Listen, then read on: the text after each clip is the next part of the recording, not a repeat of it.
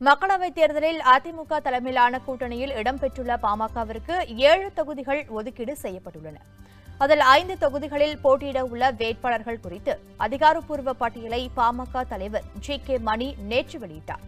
இந்நிலையில் மீதமுள்ள 2 தொகுதிகளில் போட்டியிட உள்ள வேட்பாளர்களின் பட்டியலை அக்கட்சி தலைமை நேற்று வெளியிட்டது. அதன்படி திண்டுக்கல் தொகுதியில் ஜோதிமுத்துவும், ஸ்ரீபெரும்புதூர் தொகுதியில் வைத்தியலிங்கமும் போட்டியிட உள்ளனர்.